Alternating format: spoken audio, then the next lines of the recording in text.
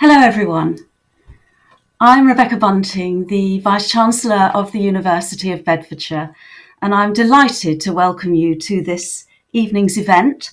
It's the second of our Evening with public lectures in this academic year. It's a real privilege to welcome this evening's speaker because we fondly regard him as one of our own. He is an alumnus of our university. He graduated with a BA Honours in Media, Performance and Radio in 2001, and it was at the university that he found his passion for broadcasting, and of course where he met his now co-host, Ricky Hayward-Williams. Together they've gone on to achieve great things, and we are very proud of them. Melvin has always remained in touch with the university, and we are grateful to him for dedicating so much of his time to the students of our university, contributing to our university campaigns, and we were very proud and delighted to be able to award him an Honorary Doctor of Arts in recognition of his outstanding contribution to broadcasting. That was in 2016. Melvin is currently best known as a BBC Radio 1 presenter. He's been hosting shows on Radio 1 since April 2019, and a couple of years later he progressed onto the famous Radio 1 Live Lounge slot, which I'm sure many of you will be familiar with. He previously hosted Kiss FM's breakfast show every weekday morning, and that won a silver at the Sony Radio Awards in 2009 with the category of Breakfast Show Award. I'm sure some of you have woken up to that a few times. And it was consistently known as the UK's biggest commercial breakfast show with 2 million listeners every week. We've got quite a lot of people today, but not quite that many. But he's not just a radio presenter. He's had an extensive CV of television presenting. He currently co-presents Got What It Takes on CBBC, and he's worked on many popular shows, such as ITV's Extra Factor, Channel 4's Lego Masters, Bang on the Money, and BBC Three's Sweat the Small Stuff, just to name a few. And his career has seen him host prestigious events, such as ITV2's Red Carpet Show for the Brit Awards in 2015-16. And of course, who can forget him showcasing his dancing skills when he appeared as a contestant in the 14th series of Strictly Come Dancing. And he went on to win the Christmas special edition, so lots of good votes there for him. Alongside his work in radio and TV, Melvin has worked with some major global brands, most recently with eBay to highlight their small business initiative, and Lego, which saw him travel to Denmark to host the first ever LegoCon to a global audience in June last year. So we're always very proud of our students at the University of Bedfordshire and the great things they go on to do. And of course, we couldn't be prouder of Melvin. He really is a true Beds role model. He's remained, as I said, very active with the university, supporting us in lots of ways, especially in our Proud to be Black campaign, which was a great experience. And he's offered masterclasses to students and lots of other things that are just so wonderful in terms of keeping in touch with the university community. So he's a very busy man, and we are so grateful that he's found time to join us this evening. So there will be a time at the end for questions from the audience, which you're welcome to post as we go along in the chat line. But before that, we're going to hear from 3 of our current students. They will introduce themselves and they're going to ask him a few questions, interrogate him about his life and his experiences. But they are Toby, Jose and Annie. I'll let them speak for themselves, but over to them now. Thank you. Hello, my name is Toby Crabb. I am a third-year student here at the University of Bedfordshire studying radio and audio, and I'm one of the student managers here at RadioLab. As I know, Melvin, you started here at RadioLab at the University of Bedfordshire, so I'm really excited to have the opportunity to finally speak to you about all radio and everything at the University of Bedfordshire. But first, Melvin, how are you this evening? Yeah, I'm really good, and thank you guys for the amazing big up. You make me feel like a nephew within the family, of the university, and I feel like Rebecca's my proud auntie. So no, thanks for having me tonight, and I hope I impart some wisdom today.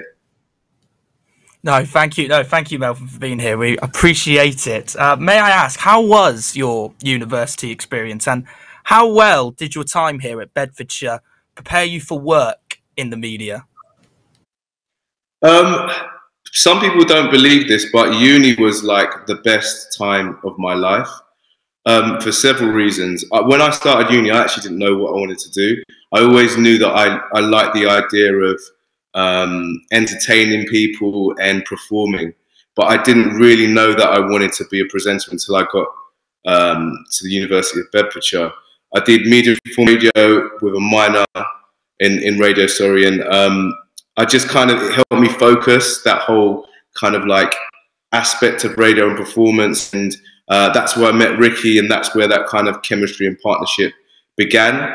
But for me, it was also about those life skills that you get when you're at university, and I think a lot of people will get that. I come from a very strict West African background. My mum wouldn't let me go to parties until I was a certain age. So when I left the house and I was living on campus for the first time, I went absolutely crazy, and I met some of the most amazing people in that time. Some people that I'm still really close with right now. I'm like godfather to some of those people now. And you create a network of new creatives who go on to do the next big thing when you're at university. So it helped me focus what I wanted to do. It allowed me to meet amazing people, and it was just a really great time in my life. What opportunities would you say students should take here at the University of Bedfordshire to prepare them more for the radio and media lifestyle? I say every opportunity. I mean, I know like yourself, you've been working at the RadioLab. When we were back at uni, it was called Luton FM.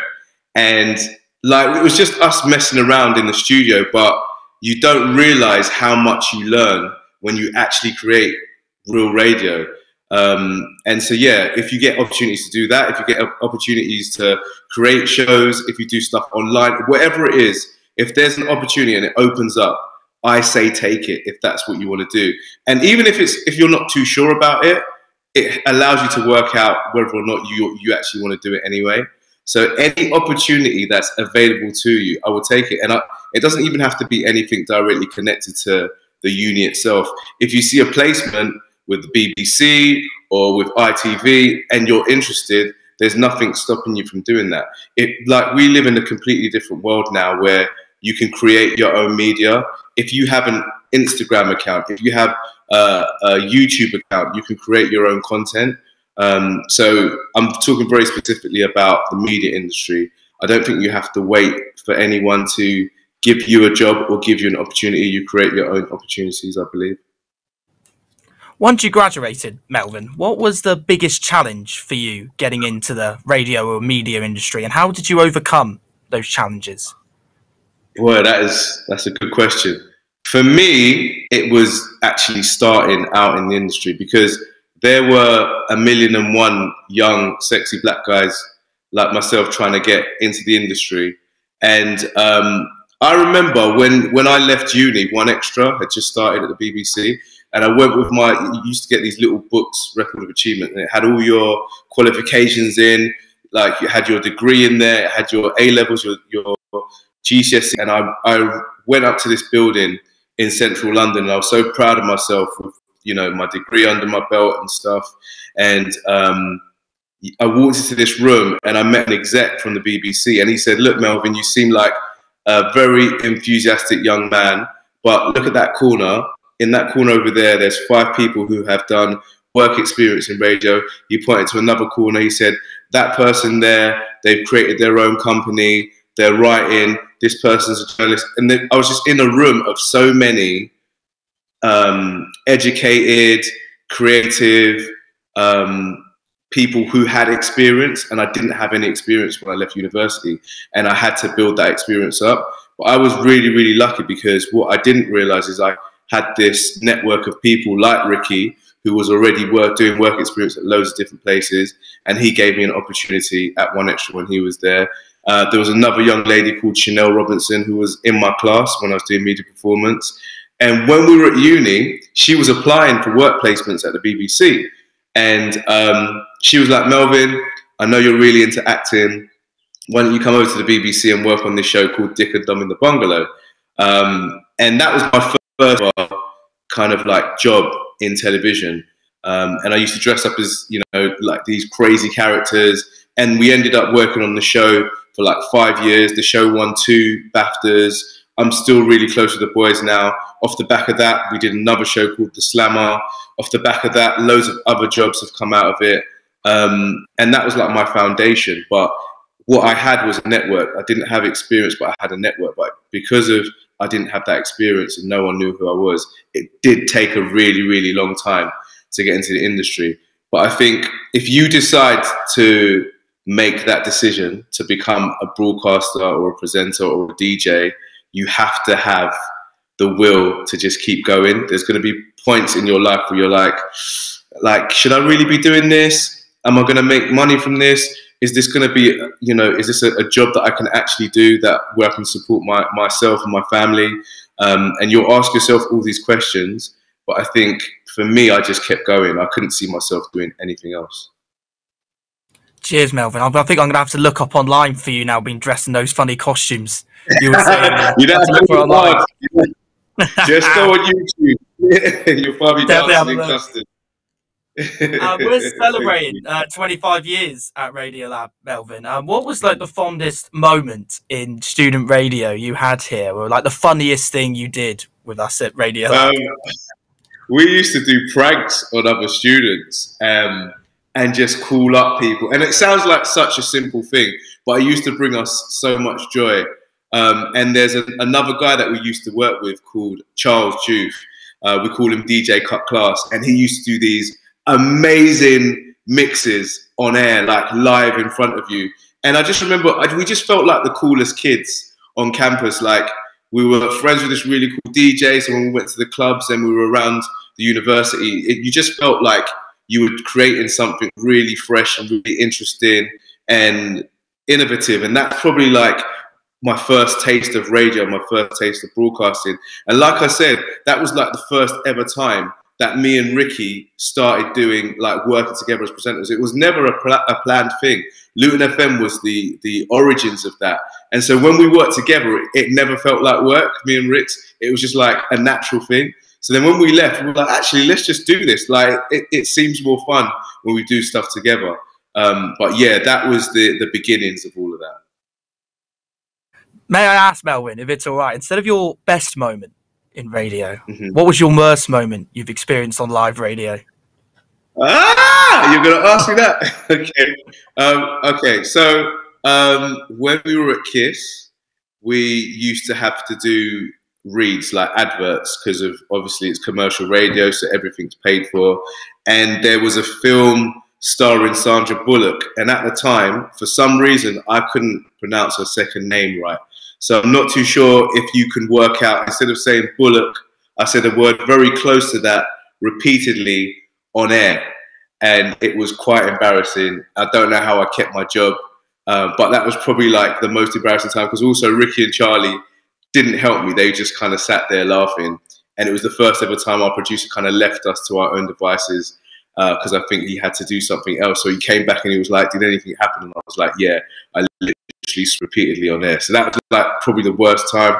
Actually, there was another time when I forgot to press record during an interview for Jamie Foxx, but that's another story. Been there. We've all been there, Melvin. Last question for me.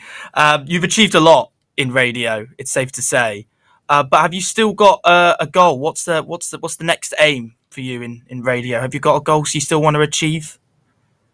You know what? I always say more of the same. I always feel like I'm really blessed to be doing what I'm doing. I get to do a show with my best mates. Ricky and Charlie are amazing broadcasters. I feel like I learn from them every single day. They make me smile every single day. Radio 1 for me is the biggest station in the country, if not the world. I'm on such an important show, The Live Lounge, which is highly iconic. We've had massive stars on there. like Lizzo, like Mark Ronson, like Jay-Z. So to be part of that and to get to do that every single week, every single day is a big deal for me. So I always go more of the same, but just to continue to be better at it and to keep learning from it and to ensure that our audience enjoy what we do.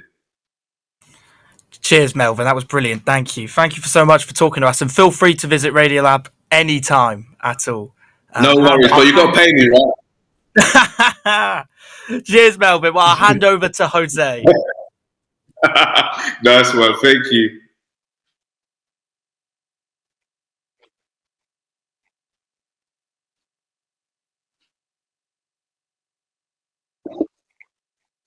Yeah, bro.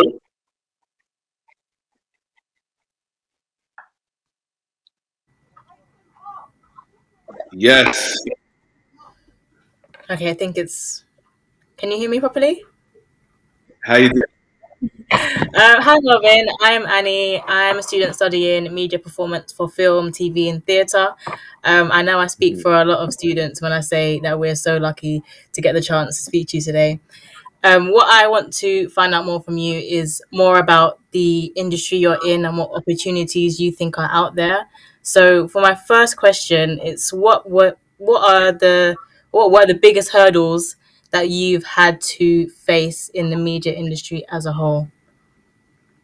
I think there's been a variety of hurdles. I think the one that always sticks out for me was when I left university. That felt like a really scary time because you kind of finish and you feel like you're out there in the big wide world and everything's new and you don't know where to go. I think an important thing to do is have a focus on where you want to be and where you want to go, but also stay open to stuff as well. I remember when I left uni, I was like, the only place I want to be is One Extra. And I didn't think about Radio 1, I didn't think about KISS, I didn't think about Capital, all these other amazing places that existed. So I kept it really, really close. And I think if you decide to be a presenter, you can still do what you do on so many other platforms. And then when it felt like opportunities weren't there, it made me feel disheartened. But I feel like we live in a world now where, like I said before, you can create your own space. You know, you can. There's so many people now who are on TV who made a name for themselves on social media. Let's take Munya Chihuahua, for example. He's an amazing comedian, script writer. I actually met him for the first time when he was a producer, I think at 4Music. And I remember him saying to me, he's kind of going to focus completely on his profile online. He's going to create content. And now he has, you know, close to 1 million followers on social media. He has a show on Channel 4. He works with various brands. He's a great example of someone who didn't wait for someone or a company to employ him. He created his own space. Another person I would say is Mo the Comedian. First time I ever heard or saw Mo was on his Instagram page. I thought he was absolutely hilarious. But he was someone who was on the comedy circuit for years, grafting, working really, really hard.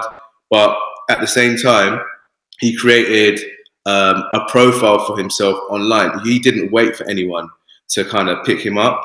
And I think there's a lot of that happens now where there's so much talent and you can't hide from it. Young Philly, Chunks, another set of guys who, you know, they created their own platform online, and now they can, you know, they're on TV, they're on radio, they're doing interviews, they work with amazing brands. So it's great if you see yourself on the BBC, if you see yourself on ITV, if you see yourself on Channel 4, but do not wait for anyone to give you your opportunities. Create your own is what I believe. Right. So you have a lot of experience in TV and radio.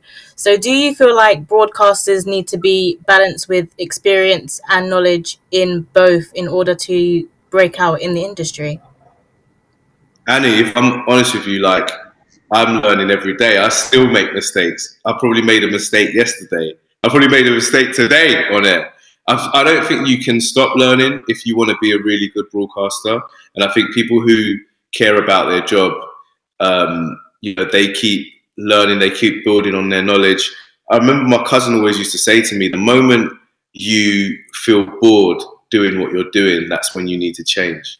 And every day is exciting for me. So if you feel like you know loads about radio and you want to learn how to broadcast more on TV, then do that. If you want to learn how to do more stuff, I feel like I'm learning all the time when it comes to online. I'm still learning about NFTs, and I'm still learning about how to make content go viral. That's all, brand new to me, because I've focused so much of my time on radio, on television, on live events, on DJing, but there's always a new kind of element to the job.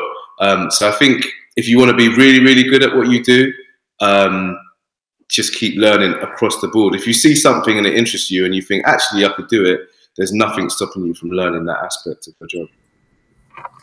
And my last question is, I'm really interested in this question. How did you get into the creative industry? What made you want to get into it? And what advice can you give to students who are looking to go to that route as well? Well, Annie, for me, I wanted to be a singer or a dancer, and then I realized I can't sing and dance. So I thought presenting was the next best thing. And when we left university, I started working with young people, and I found it really hard to get into TV and radio. I actually came back to the university, and there's an amazing lecturer called Janie Gordon and another amazing lecturer called Anne Kate.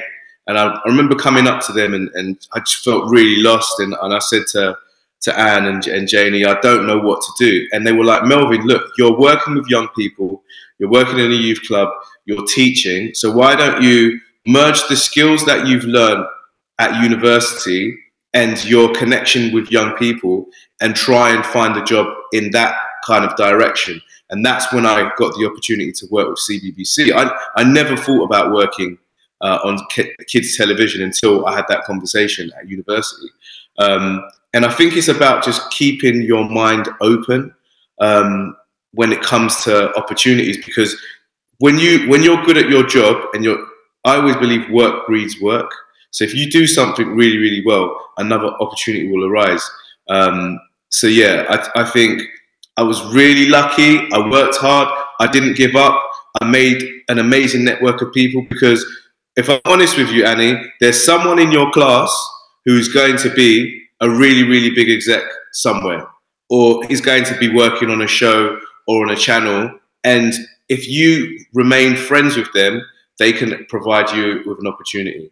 So it's about really thinking about your network that you're building now, being really, really good at what you do, and not giving up. Okay, thank you. That is all from me. I think I'm going to pass back to Jose. Thank you, Jose. Thanks, Annie. Hello, Melvin. Hello, everybody. My name is Jose Goncalves. I'm Portuguese. I'm 46 years old. I'm a mature student, but as I say, it's never too late to try. It's never too late to try to achieve our dreams. And that's what I'm doing. And I think I'm in the best place to do it, because the University of Bedfordshire, it works like a huge family. And because this is a huge family, Melvin, am I allowed to say to you, welcome back home? Yeah, of course. As long as you're cooking, I'm good. This evening it's coming to a draw, and I think it's the right moment to have from you some reflections. Looking back, did you had any inspiring role modelings growing up?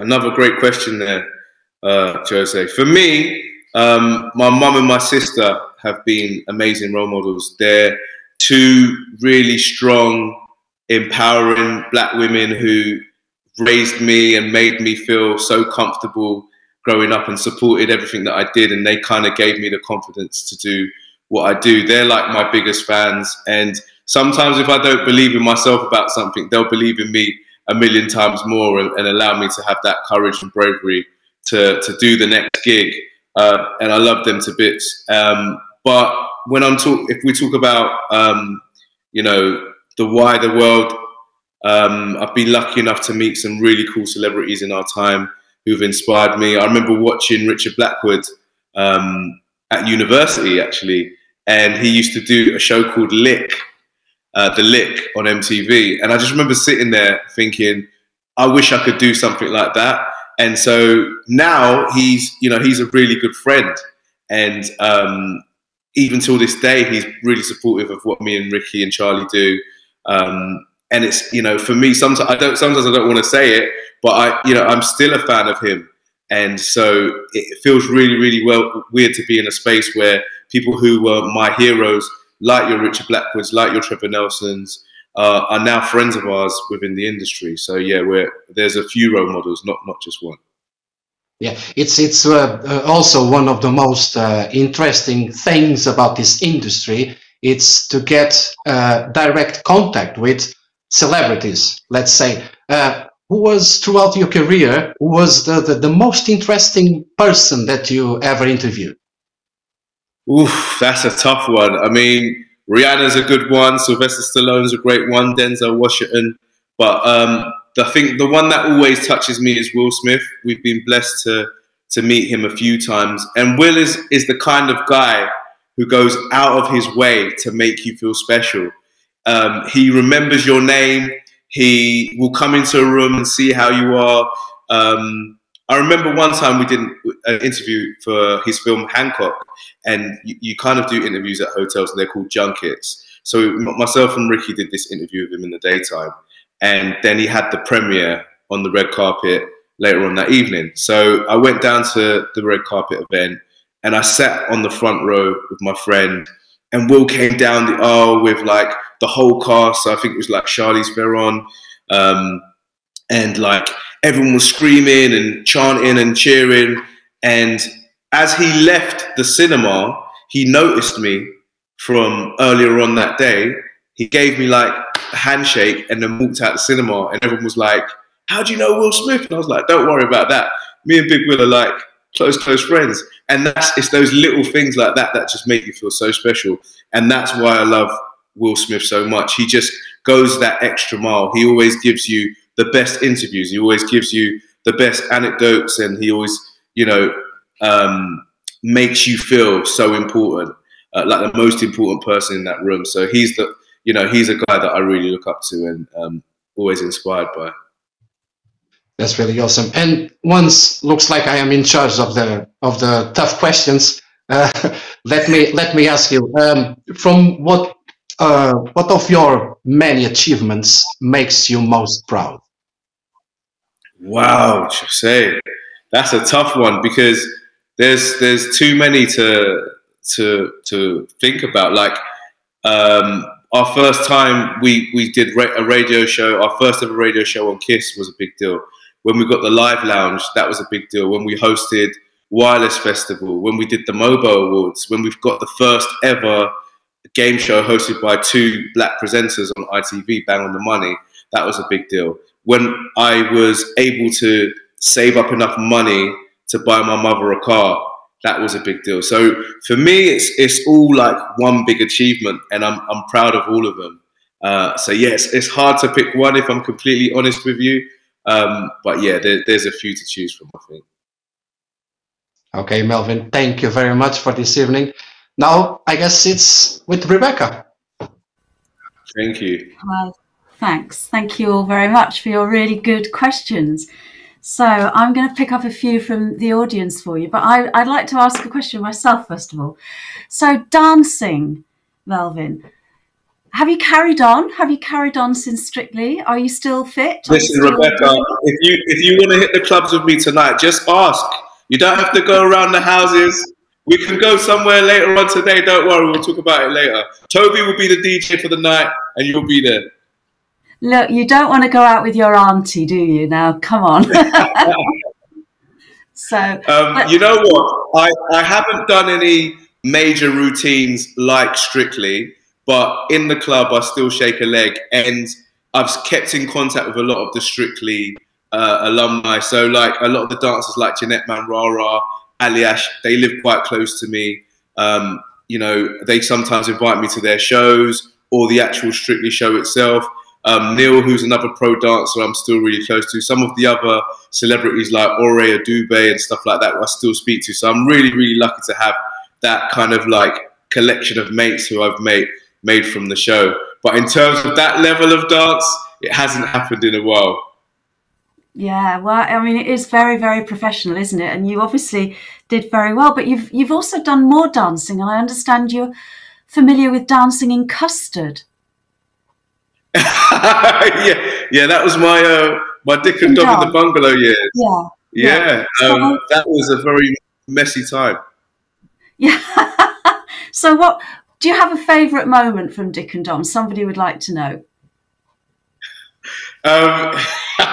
So there was an episode where Dick and Dom were giving birth to custard babies, and it was I just remember thinking it was the craziest moment on the show for me in the history of the show. But there were so many funny moments, and a lot of them didn't actually happen on screen. We had this really cool producer called Steve Ride, and he'd be in everyone's ear. He'd be in like my ear, Richard and Dominic's ear, and he would say the funniest things. And just, it was such a family vibe on that show. It's actually one of the best shows I've ever worked on in my life. And everything was so spontaneous, but it was like organized chaos. But yeah, them giving birth to custard babies was hilarious. Our last ever show where we did like a Bugsy Malone kind of musical was really, really cool. Then ended up getting covered in custard was really funny. And just, we had loads of silly random characters. It was always the things that were unplanned that I loved about the show. Yeah, I'm sure. Terrific.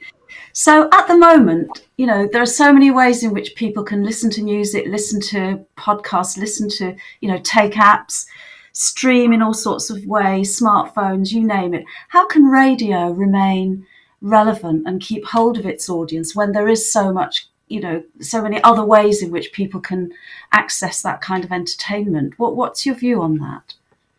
I think like everything, if you want to remain important and relevant, you have to evolve. If you think about Radio 1, how long it's existed for, and we created a platform called BBC Sounds, where you can listen to Radio Live, where you can go back to past shows, where you can listen to exclusive content. You can listen to Radio 1, you can listen to Radio 2, there's a dance station, there's all this, a plethora of content on one app, which all comes on your device. And Radio 1 could have just gone, well, we're Radio 1, we're a big station, we're just going to stay here on the FM dial. But they didn't. They've gone, look, there's all these other platforms that exist, so we have to create something, you know, that can match up to all this other stuff that's going on. And that's evolving. And I think that's not just technology, that's you as a broadcaster, that's you as a producer. If you want to remain relevant, then you have to evolve with what's going on in the world. Yeah. Otherwise, you're a dinosaur, aren't you? And you just lose your audience. Absolutely, adapt or die. Yeah. Some people are interested in, when you get into your world of work, how much kind of autonomy do you have over things? You know, are you just having to fit into what other people tell you to do, or do you have input into the kind of content and the format of the shows that you're involved in? How much is you and how much is other people? You know, how much is other people? I mean, for us, as you know, we're really lucky because I think people buy into our brand because we are ourselves. And I think with radio, it's such an intimate form of media that you can't pretend to be anything else. You have to be yourself, because people can see right through it. But again, at the same time, as someone who works for the BBC, there are certain rules that I have to adhere to. I can't say anything that's going to be too offensive or too political, because I work for a public service broadcaster. You guys are essentially pay my bills. So there's certain things that I have to, you know, adhere to. But generally, I can be myself. I can speak my mind. And I think when you do something like radio, you can't not be anything else, because people will kind of see through it. Yeah, I think that's right. And you've got to let your personality come through as well, haven't you? And that's what people are listening for or watching for. So I think that's a very important distinction that you've drawn there. So you come from Luton. You do come back to Luton because you come and see us, and I guess you may still have family there. What did Luton mean to you as you were, you know, a student and in your life more generally? Well, I'm originally from North London, but stayed in Luton on campus. So I was at Luton for 3 years. I stayed in halls for 1 year, and then we got like a little house. And I do come back every now and then. Like, I've done a few talks. There's an amazing lecturer called Rachel Clark who works for the Media Performance Department, and she's done various Q&As and lectures for me to come down and see the university. And I'm always proud when I come back to Bedfordshire, because I'm so excited about the new talent that's there. People like Toby, who, you know, every time we've done tech tests before that, he's sitting in that studio. He's going to be one of those guys who lives and breathes radio. I'm so excited about that. I can't wait to see what he goes on to do, because it reminds me of what we were doing back then. And I look at how much have developed, the technology that exists in that building, and it excites me because we didn't have some of the technology that you guys have in there now. We were using, like, I think reel-to-reels had just stopped being used when we started at university, and we just started using stuff like Adobe. Now there's several versions of it now, so I can't imagine what radio is going to sound like in the next few years, but it really excites me. So every time I come back to the university, I'm really, really happy, and I'm so proud of everyone, and I'm really happy that you guys keep asking me back, because it is a beautiful thing to be part of it. And like I said, it was one of the best times of my life being at university. And, you know, about 20 years ago I was there. Mm-hmm. So breakfast shows have been a big part of your life. I guess you've got used to getting up early for all of that.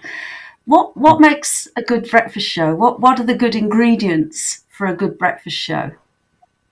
I think, I mean, I can't talk about for other breakfast shows, but I think the thing that that made our breakfast show special was the energy and the dynamic and chemistry. I would go as far to say that I don't think there was a breakfast show that had chemistry better than that. We are family. I don't regard Ricky and Charlie as my friends. I regard them as my family members. I spend more time with them than I do with some of my own family. And I wholeheartedly trust them. And like I said, I learn from Ricky and Charlie every single day. I think they're both amazing broadcasters. Charlie was at KISS before we even got there. She was doing work experience like when she was like 15, 16. So it feels like she was born in a radio station. Ricky, he actually went to the Brit School before he came to the University of Bedfordshire. So he had already had so many skills. As you know, Brit School had alumni like Adele there, Kate Melua, Tom Holland went there, Amy Winehouse. So when I met Ricky, I was like, wow, like, you are a really cool, creative person. And so to be in a space like the University of Bedfordshire and meet people like Ricky was a really, really nice place, because I'd never met like-minded people like that before who wanted to do what I wanted to do. So it kind of spurred me on, and it was like friendly competition. It was really nice. So thank you. So your talent and your passion really burn through when you're talking, and some of our guests are interested to know what else you might do if you hadn't done what you're doing now, or even in the future. Like, would you consider being a serious actor? Is that something you've thought about? You know what? I didn't actually want to be an actor before I started uni, and I just found it really scary. Like being in front of an audience directly in front of you at the time. It's so funny. And I always found it really hard to remember my lines. Acting is, my sister's actually an actress, and she's really good at her job. And she's studied for years, and she goes to workshops and classes. She's been to America and done stuff, and she's worked on like Coronation Street and Bulletproof on Sky and stuff. And for me, she's like a real actress. she's learned her trade and she's very good. And she went to the university as well. And so when I see people like her who are really, really good, I feel like it's a really hard thing for me to do because I haven't done that much work when it comes to acting. But it's something that I would love to do. If someone gave me the opportunity, I'd definitely take it. If Top Boy are watching right now and they want someone, a bald guy with a beard, on the show, then I'm happy to do it. But it's a tough thing to do, acting. But if I wasn't doing presenting or broadcasting, I'd probably be a teacher. Yeah, I can see you as all of those things, actually, but certainly a very, very good teacher because, you know, as I say, your enthusiasm shines through and your knowledge as well. Just shifting us into a slightly more serious area. And it's really about racism, and it's about inclusivity and diversity, and how you've, you know, what your experience has been in the media industry, and do you think things are getting better? Do you see things improving on that front in terms of who's hired, in terms of representation more generally, and you know, any reflections on your own experiences there? Yeah, I do think things are changing. I think everything's happening really slowly. And, you know, when I first started in radio, I remember Lenny Henry was, you know, on a mission to, you know, get more diversity on TV. And it felt like people were listening, but we're still talking about it, you know, 7, 8 years later on. So, yeah, things are changing, but it's happening really, really slowly. I think in terms of my own experiences, I just think, you know, me and Ricky always wanted to be these mainstream broadcasters. And I think sometimes when you make that decision to become a mainstream broadcaster, you kind of have to dilute some of your blackness to make other people feel comfortable. And I feel like some of our young broadcasters don't have to do that as much. And I hope people like myself and Ricky and Lenny Henry and Richard Blackwoods and Reggie Yates and Trevor Nelson have kind of helped to open those doors so that people like Mo the Comedian and people like Chunks and people like Young Philly can come through and can be themselves. But yeah, I think and I don't think racism is just a thing that happens within our media industry. I think it's a thing that happens within society. I can't tell you, Rebecca, how many times I've been stopped in my car.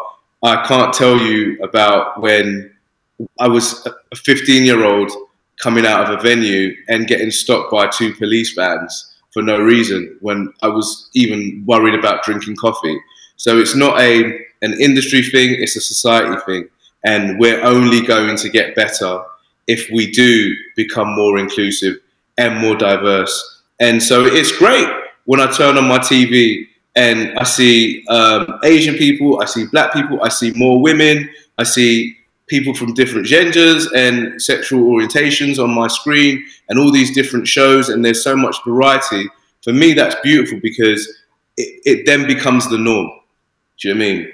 I remember I've got some really good friends who work on the TV show Loose Women, and there was a day, well, they had a week where they had a completely black panel, which is, you know, it doesn't sound like a crazy thing, but I remember at the time there was a bit of a backlash.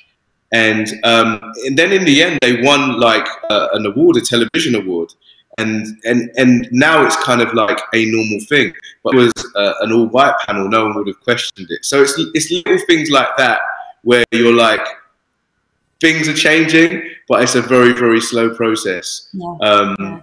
But yeah, I just think we all do is create more opportunities and be more open-minded to things.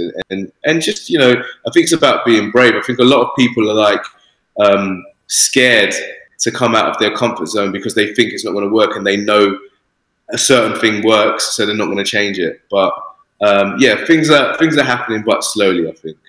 Yeah, I do know what you mean. You wonder, even if in our lifetimes things will really change significantly, and we shouldn't be noticing that there's, you know, that Loose Women has got an all black panel. We shouldn't even notice that that's the case, should we? But there we are. Just moving into some more personal issues. People are interested in your own personal music choices. So top three song requests. Okay, so today on the show, I played a new track by an artist called Apakoh, and it's a track called Invincible featuring Daniel Caesar, and it's just like the intro to this song is too much. And when I first heard it, I had it on repeat for several times last night and even this morning. Another album that I'm loving, or tune that I'm loving, the whole Summer Walker album is amazing. So definitely worth checking that out if you haven't already. And I am a big fan of Anderson .Paak and Bruno Mars. I think that their work together has been amazing. I love their album, and it's got a beautiful retro vibe to it. And I've come from like a background where both my mum and dad were really into soul and jazz music. So hearing them kind of like reinvigorate that genre of music and make it so relevant to today is a beautiful thing. So yeah, Bruno Mars, Anderson .Paak, Summer Walker, Apakoh are my recommendations for you guys. Fantastic. And did you come from a musical family? Obviously, you've got some genes that are creative in the family somewhere, and your sister as well. But were they musical in the family? My family love a party. My dad can weirdly play the hand drums. He's really good on the hand drums. He never shows it off, but I've seen him before, and he's really good at that. But yeah, they're more party animals. They don't need an excuse for a party. If you're opening a bottle of orange juice, they want to celebrate it. That's what my family are like. So we've always had music in the background and all different genres. My mum used to love country and western. She used to love kind of like swing, you know, like stuff like Frank Sinatra and stuff like that. And then my dad was really into jazz, and he loved soul, and yeah, just there was always music playing in the house. So I think that's where I got it from. And it's really funny because if you go to my mom's house now, there's all this really cool vinyl, which at the time I didn't really care about. But when I look back on it, it's really amazing. And then my friends, I've got this really close unit of friends who are like my brothers. And, you know, I used to go to their houses, and we used to freestyle and try and rap in bedrooms and stuff like that. And yeah, just having them in my life kind of got me to love music. So yeah, friends and family were the foundations of my love for music, I'd say. It's a shame, isn't it, that schools are now so, well, relatively limited in the way that they can support music, you know. And I know musicians across all sorts of music genre are very concerned about, you know, children in school not having access to opportunities to be creative with music, or to learn music, to learn to read music, even, you know, all of those things. Do you get involved in schools at all, or, you know, going into work with younger children? I mean, I've gone back to so my old school teacher, she works in a school in North London, so I've done a few talks there. I've done various talks around North London for different schools, and yeah, going back to the live music thing, it's a really tough time, and I think our young people and our students have been absolutely amazing during this pandemic, because, you know, I took for granted that I can meet up with my mates and go to a club and listen to my favourite bands play. Do you mean? And I think a lot of what we learn and a lot of what we consume happens on our screen. Even if we take this event here, for example, it was something that would have been usually done live in a big room, an auditorium, in front of an audience of people. But because of the life and times that we're living in right now, it's all happening virtually. So I'm so, like I said, I'm so proud of our young people now.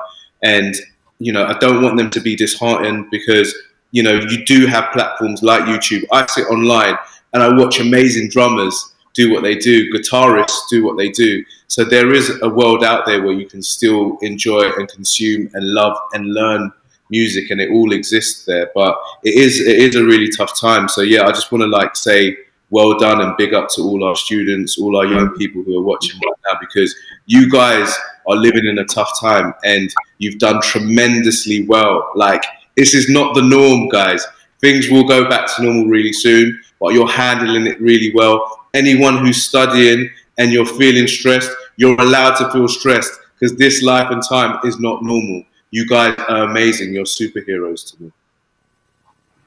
That is a great point at which to pause and just say thank you so much for your insights and your engagement this evening. It's been fantastic to hear from you. You just come across as such an exciting person, and I would just love to be your auntie, so please adopt me. Don't worry, auntie, I'll see you in the club. So thank you, Melvin. So just a few thank yous before we say good night. So thank you to you very much. Lots of lovely comments coming through. You know, really nice to hear your thoughts on so many things. Thanks for always supporting the university. It's so important that students know that you can go on to the kinds of careers that you've gone on to. You know, we really want our students to aim high, to be ambitious about what they can achieve. You know, whatever kind of one they come from, we're open at Bedfordshire, and we really want them to have that kind of experience that you've had as well. I want to say thank you to First Sight Media for hosting us this evening. Thank you to everybody in the audience, and thank you to those of you who've posted questions. I hope we covered some of them, not all of them, but we've run out of time, so that's always the case, isn't it? We have some more of these coming up, these evening withs. We've got Cary Grant coming up. We've got Sir Jonathan Van Tam coming up, and Lisa Wainwright. So I hope those will be good fun as well. So if you look on our web pages, you'll find further information about those, and do join us for those. So in the meantime, thank you all very much. Thank you so much, Melvin. Good night, everybody. Thank you.